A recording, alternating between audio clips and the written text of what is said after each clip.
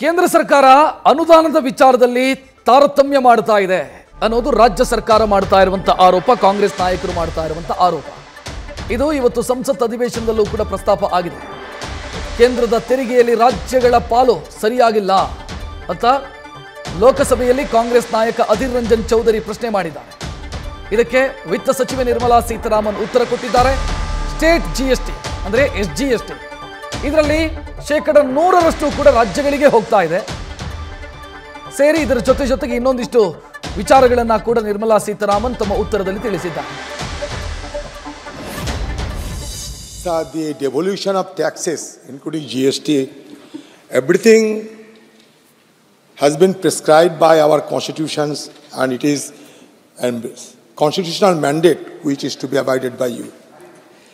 But madam, don't take it otherwise. There is a general perception being grown across the nation that non-BJP ruled states are being deprived from having their legitimate due.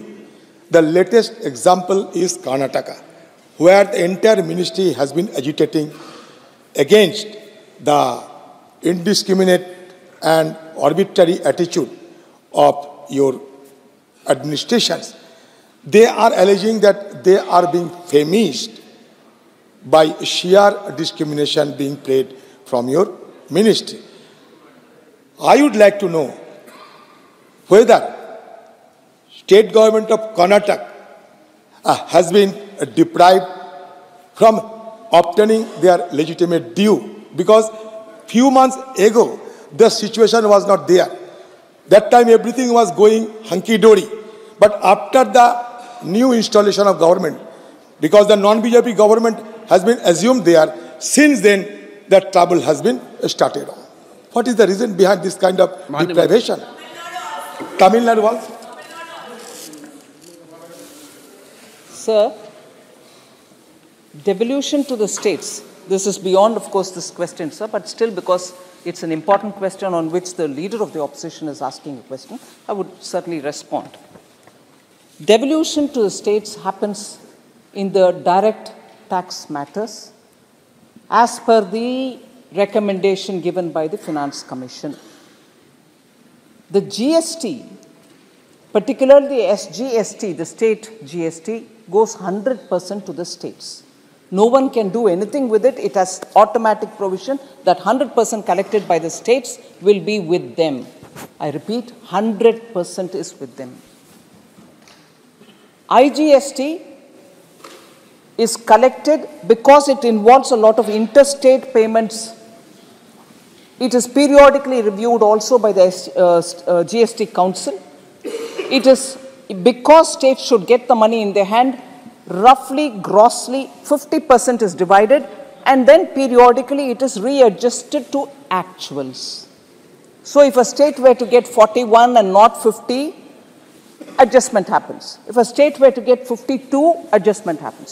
So every now and then, when money gets accumulated under the IGST, it is divided grossly at 50-50 to all states and gets reconciled over the time according to the data that comes up. The CGST is divided as per the advice, 42% goes of the Finance Commission. So if this is direct tax, GST, sir, direct taxation is completely determined by the proportions decided and suggested and accepted and implemented by the central government.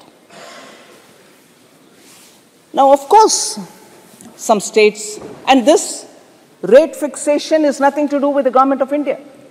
Rate fixation as to how much should go to a state is done by the Finance Commission. And does the Finance Commission sit in one place and take a call on it? No. It goes all over, meets with every state government, talks to them, and only then submits the report. I want to humbly submit before you so that Adhirji, please understand, I don't have the right to change as per my whims and fancies, that I like a state or this state is against my party politics and therefore, no way. I have no role. In fact, I would have to follow it 100%. And that's what I've done in my term here. And that's what every finance minister does in their term. Finance Commission giving recommendation, that which I have to implement, it is done without any kind of fear or favor or anything like that.